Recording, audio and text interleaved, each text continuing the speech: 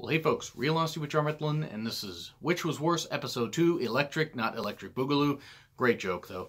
And shout out to @Hitman683, again, for the inspiration to start the series. Two more title reigns I'm going to talk about. If you've seen Episode 1, you know what to expect from this. I'm going to take aspects of both title reigns and compare them. Like Kevin Nash's WWE title reign from November 94, just after Survivor Series 94, to Survivor Series 95. And then Hulk Hogan's WCW title reign from July of 94 to October of 95. Now, yeah, you might think, well, how are they similar? One was longer than the other. But much like the one I did about Jeff Jarrett and Triple H's reigns of terror, one was a little longer than the other. But they both have aspects that are similar.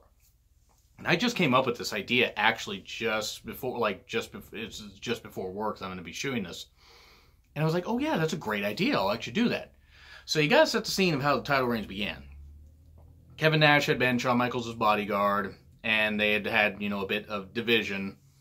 And Bob Backlund had just beaten Bret Hart for the WWE title at Survivor Series 94. And then at a house show, not even a few days later, Kevin Nash beats him in like 8 seconds. Bell ring, kick to the gut, boot, jackknife powerbomb, 1, 2, 3. And we're off and running with Kevin Nash. He's gonna lead the WWE new generation. Not so much.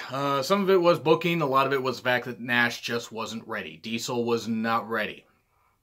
They had to stop running house shows, like B shows at one point, because house show attendance had dropped significantly. Ratings weren't all that good. Revenue wasn't all that good. A lot of it also had to do with just 1995 in general. WWE lost money. WCW lost money, or at least maybe until later in the year. And I'm sure WWE started to recover a little bit later in the year. Smoky Mountain Wrestling closed down. The ECW, I think, was the only company that might have been doing anything. I don't know. But the whole point is 1995 was a rough year. And I may do a Why 1995 Sucked in Wrestling series starting in 2020. That way I could just do a 20-year reflection on this stuff. Or 25-year reflection, actually, is what it would be, because I can math. But looking at Nash, he won the title, dramatic fashion. And his first match of really any big significance was at the Royal Rumble about 2 months later against Bret. And it was a 30-minute classic. It was really, really well done, like 27, 30 minutes. And then because they didn't want either guy to get beat, they had a bunch of run-ins. Like you had Shawn Michaels and Owen and Bob Backlund and people run in, stuff like that. And you had that happen. And that was a way to kind of give Bret a little bit of an edge. And then he attacked Bob Backlund. He beat Bob Backlund at WrestleMania 11, which was a terrible show. But then, Nash, as Diesel, he faces Shawn Michaels in the best match at WrestleMania 11, which is like being the nicest guy in prison, as Jim Cornette would say. Not exactly necessarily the best compliment. And then he would have other matches, like at house shows and stuff like that, at In Your House. And I don't remember all the ones, but so you're getting into June and stuff like that, and even in when he faced Mabel at, I think he faced Sid at one point on one of the In Your Houses, if I remember right.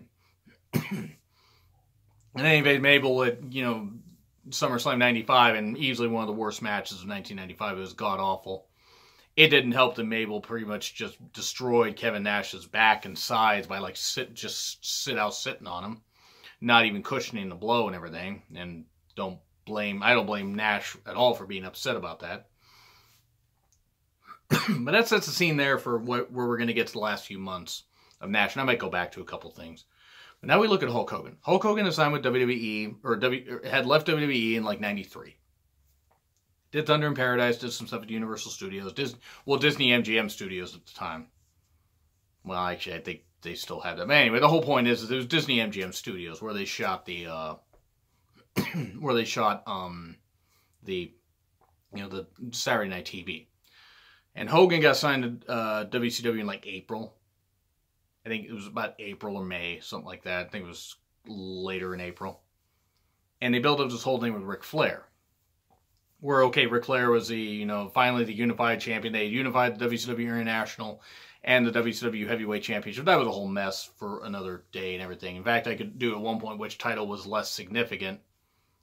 There we go, WCW International or Universal Championship. Which one's less significant? That's a good idea. I think I'm going to do that one next. But then Hogan beats Flair in a really good classic at Bash at the Beach 94. And they have a match. Hogan had limited dates on his contract, so he wasn't always wrestling at all these pay-per-views. He was, any pay-per-views that he wrestled at, of course he would go over because he's Hulk Hogan. And he had creative control, all the goddamn creative control in the world. I don't believe for a second that he didn't have full creative control. Maybe he was the only one, but there's no way that Hogan didn't. And that Hogan didn't exercise it often because some decisions made no goddamn sense. Hogan beats Flair in a classic at Bash at the Beach. Already 1 point, a little better for Hogan over how Diesel won the championship, even though it was a great, great moment. Hogan then faced Flair at Clash of Champions with a count out. I think Hogan lost because he couldn't get back in the ring because of his knee. Then Halloween Havoc 94. Terribly overbooked cage match. Mr. T's special guest referee. Although I did like it the Bash at the Beach pay-per-view. Mr. T gets Sherry. Sherry gets knocked off the ropes. And I'm sorry, I'm still laughing at what Bobby Heenan said. But Mr. T catches Sherry, runs off with her. Bobby, he's kidnapping her. I don't know why that makes me laugh so goddamn much, but it just does. But then you just look at like how stuff went from there. As you go to Halloween Havoc, overbooked like crazy. Sting tried to get in the cage, and he got knocked out by this masked guy. Sherry interfered. Mr. T finally counted down, so it was career versus title, and Flair ended up leaving. And Flair was supposed to be out for like a year, 6 months to a year. I think he was back by like January or February. Yeah, he was back, like, quickly, and it was ridiculous, because it's like, you should have given him a little more time off to make the stipulation mean something. Obviously, he wasn't going to be done for good, but it was just terrible. That was overbooked like crazy. And then probably the worst match of Hogan's, or the second worst match of his title run, against the Butcher, because he was revealed to be the attacker, the Butcher, of course, Brutus the Barber Beefcake, the Zodiac, the man with no name, the man with no good gimmick. Yeah, Bruce Beefcake was pretty damn over, but just the Booty Man, there's a whole bunch of the Disciple. It was pretty cool as a Disciple because I didn't know that was him, because he actually changed his look. But against the Butcher, it was a terrible Starrcade main event. One of the worst ever. Easily one of the worst ever. It's like it was just, it was rotten, in other words. And then he faced Vader in a couple matches, a couple pay-per-view matches, and beat him, because of course. He did wrestle Vader at Bash at the Beach 95. In that cage match, which was ridiculous, where Hogan buried him and put on his headgear and ran into him.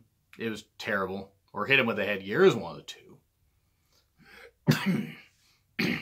But you just look at all of this stuff going on. Hogan wasn't on every single pay-per-view. The one thing I will say about Nash is Nash tried to defend it on every single pay-per-view, and WWE did do that better. But so Hogan, we're about to the summer of 95. So let's get back to Nash's title reign. That match with Mabel was atrocious. Absolutely atrocious. Though it wasn't anything compared to that match he had with Bulldog at In Your House 4, the one in October. I don't remember exactly where it was, but it was like Cornette talked about it, where he said that people were so bored by it that he dropped an elbow outside on Nash and it got a pop because people were like, oh, something's finally happening. So I think it was by that point, it might even been by the Mabel match, that they realized that going with Nash as champion was a bad idea, especially with the attendance drops and just the match quality was bad. It wasn't all Nash's fault. Nash was never the best worker anyway. He's a really good bumper for a big guy, but he was never the best worker at all. And he faced everybody he could. He did the best he could with the title. I will give him that much, but it was a really rotten title reign. That match with Bulldog was absolutely terrible. It aged me terribly. I'm trying to figure out which was worse between In Your House in October 95 and Halloween Havoc in 95. That sounds like another comparison that I could do for which was worse. Maybe later this year in October. But then we go with Nash facing Bret at Survivor Series 95. Bret beats him, and that's the end of that. And then Nash gets any title shot that he got afterwards. I think he got a title shot against Shawn at In Your House, Good Friends, Better Enemies, just before he left to go WCW. So Nash's title reign ends roughly, I think, like a few days before a year. If not just about a year, I think it was just a few days before a year. So, okay. And that was a record that actually stood, I think, until Cena beat it by a few days. I think he had like 373 days as champion. From September 06 to October 07. And it might even been a little more than 373 days, but it was somewhere around that. And sorry for my throat, by the way. But so Nash holds the title. A couple good matches, some not very good ones. And attendance and everything dropped very significantly. And then go back to Hogan. So by 95, summer of 95, beating Vader. He was part of the War Games match at Fall Brawl 95. And then he faced the Giant in a horribly overbooked main event, show where he did the monster truck thing, that took years off my life watching that shit, where it's watching like, two bulls try to do this. It's like watching this fisting thing going, and I'm looking like I'm trying to do like a bad like genie dance. Promise not to do that again. But the whole point is it was just like watching they were like this, and it's just and then Giant falls off the Kobo, the roof of the Kobo. But of course, he lands on a pad or something like right below. I mean, I'm sure he did. Otherwise, he is superhuman and he could survive that fall. But the whole point is, so okay, they did this, and it was supposed to be Giant versus Hogan, and Hogan was in black because he was supposed to be feuding with the Dungeon of Doom, the dark side of Hulk Hogan. Even though Hogan hates the dark side, aka black people, I'm standing by that because Hogan's a racist. He just feels bad he got caught. He just does. But anyway. Then they have the match, Giant comes out, not even wet, nothing, just charges in the ring. It was a typical Hogan versus big man match. And then they had the Yeti come out, and they had this, they had people attack it. Jimmy Hart attacked the ref. I'm sorry, this is so funny. Jimmy Hart attacked the ref. And then, Hogan's trying to attack Jimmy, and then you had Sullivan in there, and you had other people in there. Savage tried to come in. Luger came in, and then Luger attacked Savage, and then the Yeti, there was a mummy, came out while Giant had Hogan in a bear hug, and tried to, do a bear hug on Hogan as well from the other end, and it just looked like it was like a double penetration, goofy mummy, Giant porn thing, which I'm sure exists. Now, related news, I need to erase my search history. I'll be right back. Kidding. But I'm sure that is a thing. But it was ridiculous because it's like this double bear hug thing. It just looked absolutely atrocious. And then, even though the bell had been called because the ref had been hit, it was supposed to be where the title had changed hands on disqualification. So the Giant in his first match becomes the champion, but doesn't become the champion. But even though Hogan was wronged in the whole thing, because of a contract that Jimmy Hart had put up, Hogan couldn't get the title back, and the title was held up, and then Randy Savage was crowned champion at World War III, 1995. So you look at the aspects of it, some of the worst matches, some of that kind of stuff. Which was the best, which was the worst? I'm going to say that Hogan's was actually worse, because he didn't defend it on every pay-per-view, whatever, he had his own deal. But besides that match that he had with Flair to win the title, I can't name one really good match that he had otherwise. With Nash, at least he had the classic with Brett at the Rumble 95.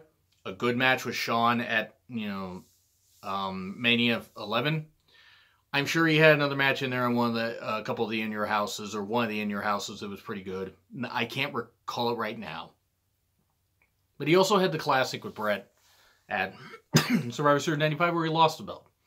Yes, the attendance and that kind of stuff dropped significantly, and Diesel wasn't was the lowest drawing champion in a good while. That isn't all his fault, though. That's Vince's fault for putting the title on him and expecting fans to just gravitate to him. Now, yeah, they loved him, but they started to realize, hey, wait a second, this guy that we love, maybe it wasn't the best idea to put the title on him. With Hogan, it buried way more people with Hogan's title reign.